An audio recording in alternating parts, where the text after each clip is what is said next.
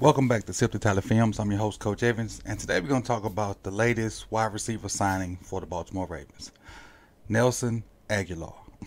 Now, there's a video circulating from the time when he was in Philly about, and this will never not be funny to me, about a building being on fire. And in fact, I'm going to just play it.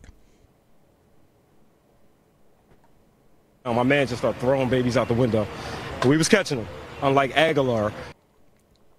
All jokes aside, Nelson Agholor caught 31 balls for 362 yards last year with the New England Patriots. And when you kind of stack that up with the Baltimore receivers, Duvernay had 37 catches for 407. Mark had 71 for 847. D-Rob had 48 for 458. And Isaiah Likely had 36 for 373. All of those guys had better statistical seasons than Nelson Agholor. But let's get into the film. We're going to take a look at his best game this year, well, from last year versus Pittsburgh, and kind of see what he did or what he does that may help the Ravens out.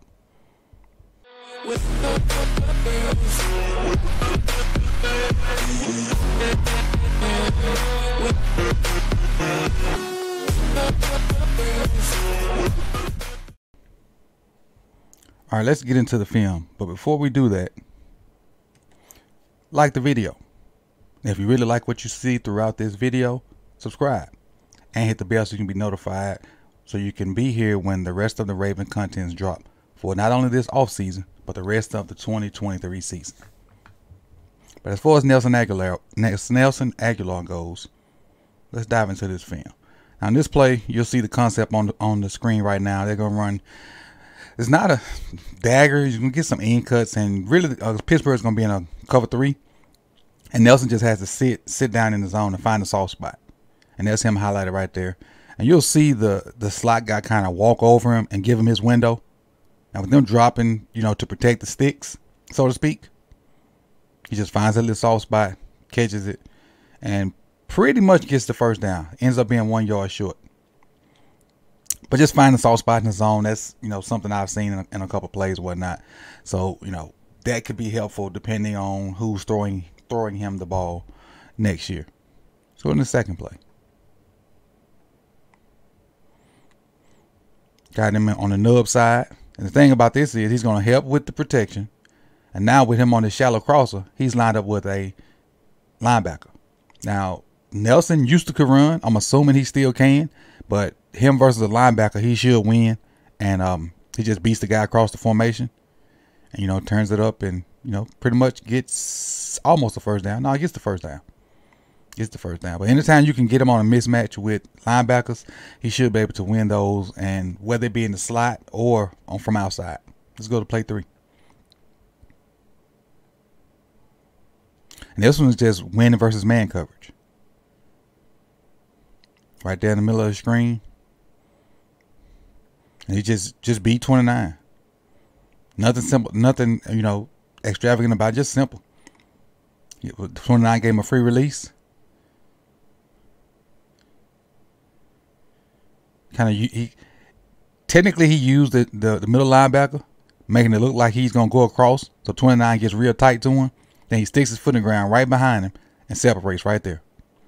Mac does a good job of, getting him a good ball, makes the catch, and takes the lick from Minka. So, working that area of the field is kind of, in the past where the Ravens like to throw the ball a lot in that area, like on that deep over the mark. So, that should be helpful to whoever's throwing him the ball next year. And I hate to beat a dead horse, but we just don't know who's throwing the ball. Sorry. And then lastly, being able to go up and make plays, which is something that we didn't have a lot of last year. This is one of the plays he made out of his 31 catches. He had over 100-something yards this game.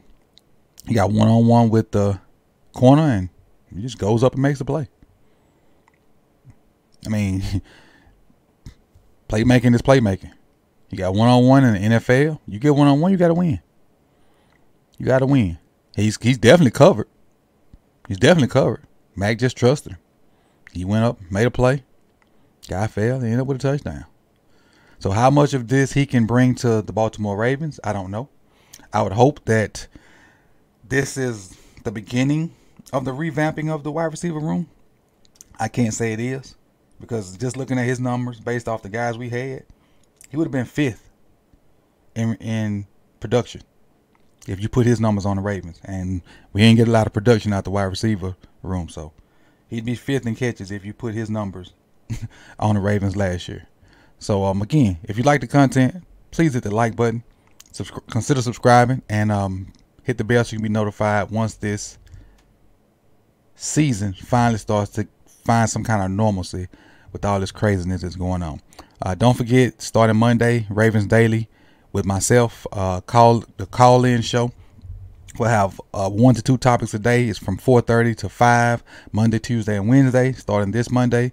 So I appreciate if you come through, call, watch, like, share, all that good stuff. And I'm looking forward to it. I know it's gonna start off slow, but we're gonna stick with it and keep it going. And hopefully it'll grow to a point where we can go 4 days, and maybe during the season even go 5. So I appreciate you guys for coming through. You could have been anywhere in the world, but you chose to be here with me on a, what's this, Saturday morning? See y'all later. Peace.